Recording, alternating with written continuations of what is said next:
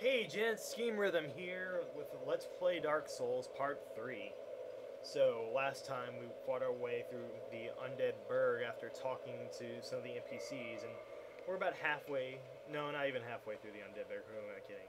Now, because we rested at this bonfire, these enemies respawn, so if you'll excuse me, I'm going to just cut to when I beat them all. Okay, so now that I've done that, I actually didn't fare too well and had to use another Estus flask. You might notice that my Estus count is down to 8. Whenever you rest at a non-kindled bonfire, it'll only restore Estus up to 5. If you have more than 5 when you rest at it, it doesn't restore it back up to 10, and it doesn't restore them at all, in fact, from there. So, if you come back down here and you open this door, you go through here, you get the wooden shield. Now, I'm going to equip this wooden shield because if you look, it's actually lighter. The weight's down at the bottom right. It has better defense all around except for fire defense, but it doesn't have the nice advantages that the target shield has as far as parrying goes. But all the same, I played through an entire file using a shield like this, so I'm not too worried about it. So with these guys, you don't do that or that. Kick them or attack them and provoke them into attacking. These spear guys are the most defensive enemies in the game. The easiest way to get rid of them is to provoke them into attacking, parry, and riposte. Alternatively, you can try to get their attacks to bounce off your shield, but then start swinging away. But I prefer this way because it's a little faster and it gets you extra souls. You get bonus souls just, I think, whenever you do a lot of extra damage over the enemy's health. I'm not entirely sure on that one. If someone could fill me in on that, that'd be nice. Here's why I saved all these souls. Well now, you seem to have your wits about you. Then you are a welcome customer. I trade for souls. Everything's for sale. It's all falling together now, isn't it? So, this guy, he sells you some pretty neat stuff. Fire bombs, you know, a nice supply of fire bombs there. The residence key, which if you didn't have the master key, you would have to buy to progress, actually.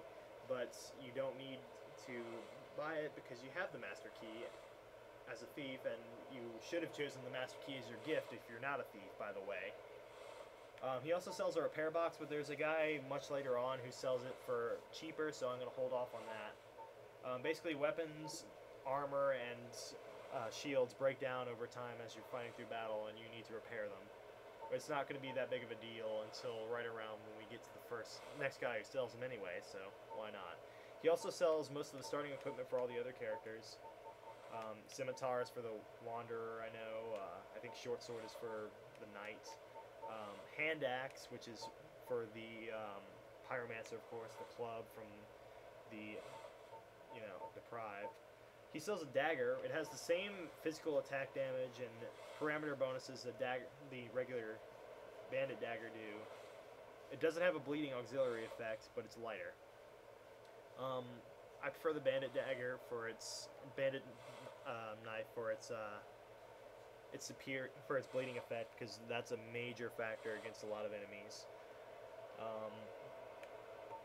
And as far as the weight goes, it's not 0.5 isn't that big of a difference, honestly, in the end.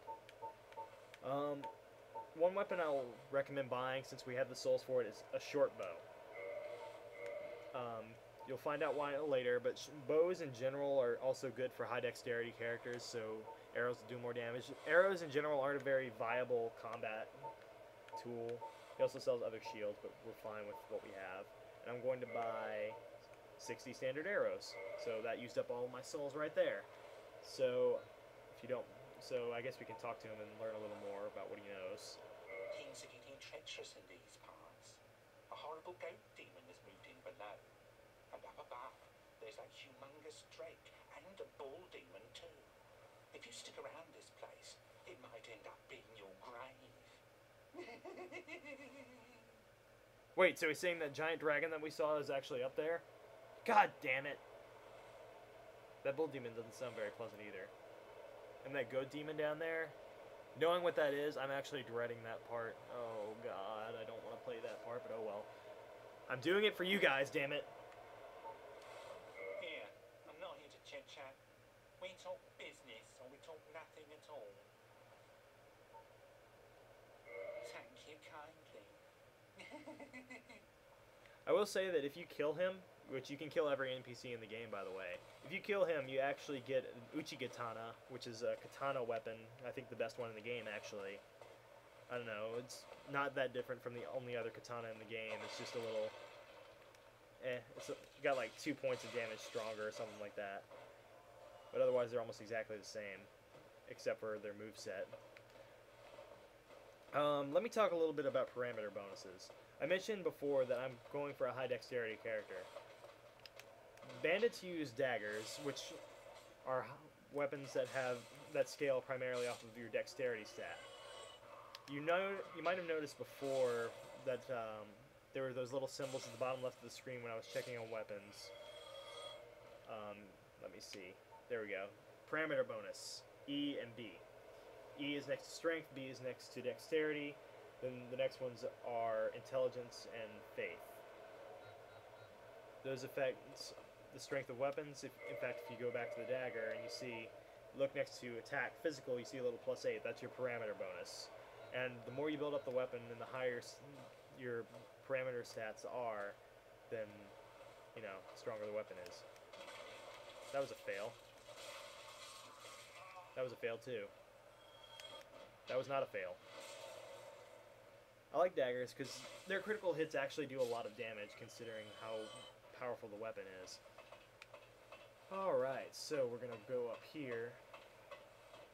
This is a new area too. That's right. Forgot about that. Huh. Alright. And then we can pick up throwing knives, which that guy also sells, I think, but I don't ever buy them. They're not that useful. You can run and jump here. And hey, does this look familiar? It should. This is the area you couldn't get to before. So, if you walk across here, you can go and get crossbow and standard bolts for free. Or you can sell them later. Your choice. This game doesn't operate very well at 480i, apparently. Oh well. I usually play it in 1080i, but I'm doing this for you guys, man. I'm doing it for you. So if you come down here, you'll notice this guy... Aw, plunge attack failed again. Bleeding works through shields, by the way. I'm not sure if you noticed that or not, but if they're guarding, you can still make them bleed. Works the same online. It's annoying as hell, I think, but whatever. Uh-oh. One key thing to timing a parry is that if you get it at the last possible second, you can't go wrong.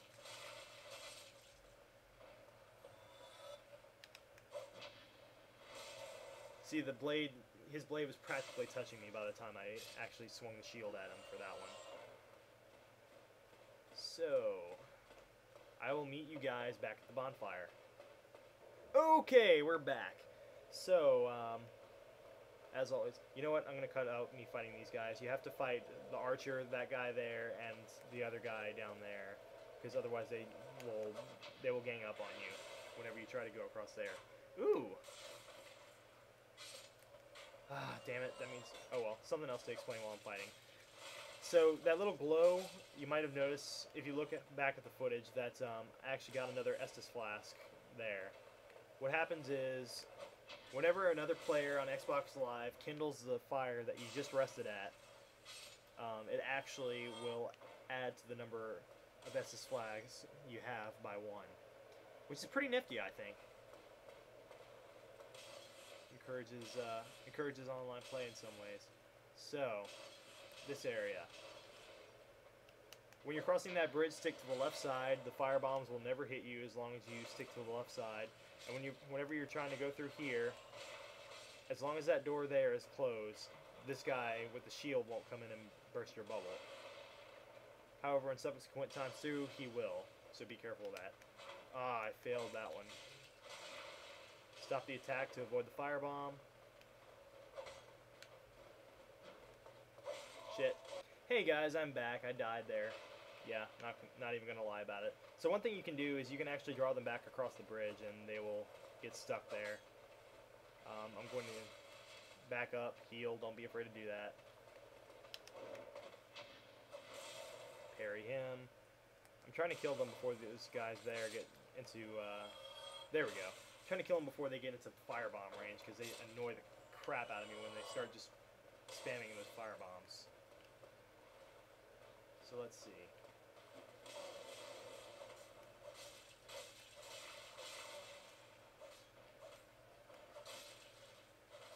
This is one thing you can do. Usually what I do is I take them out one at a time. But I usually they don't come in after me that much at a time. What happens is they're actually up there on that platform there, and they throw the firebombs from up there. And sometimes they fall off, and yeah, that's what happens. You can't go through there yet. Oh shit, I gotta... There we go. So, in here there's an enemy. Oh shit. Take him down. There's another enemy here. He's completely optional because there's nothing you get in here except pain and misery and possibly despair. You get souls and he dropped something, didn't he? Yep. Short sword. Hollow Warrior Wasteland. Okay. Oh look, I got one humanity. That must... You get humanity whenever you kill enough enemies in a row. Before you fight the boss, of course. Don't worry about chests eating you until later. Just when you thought this game couldn't get cruel enough, eventually the chests will turn on you even. Okay, so up here you have a group of 3 enemies. What I like to do is just run around them, kill the guy with the firebombs. Sometimes they will attack you while you're doing that. They shouldn't be able to kill you. And as long as you're careful, you should be able to take these 2 out, no problem.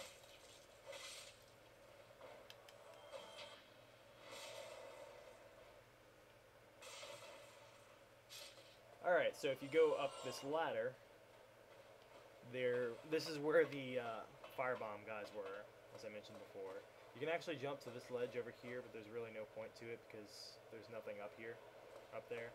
But there is something over here that's worth going to. Remember, don't use it. Sell it later. So let's see. Okay. Now, another good thing about the Master Key, you can open this up. So you go through here, and this is going to be your gold for this part of the game. Gold Pine Resin. Gold Pine Resin gives your weapon a lightning attribute.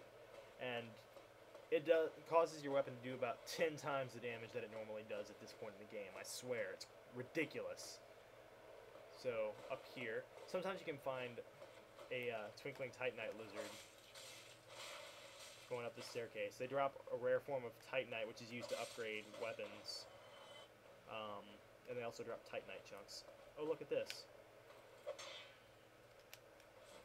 There we go. Perfect. So, who's left? Come on. Oh, that was a fail. And he's not letting me forget it either. Back up and use this since they do that to you sometimes. They back up and use those. There we go. Got him! Oh man, this is going to be a long recording.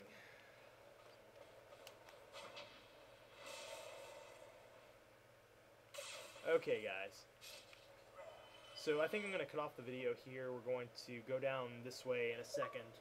So this has been Scheme Rhythm for Let's Play Dark Souls, and I will see you guys later. Bye.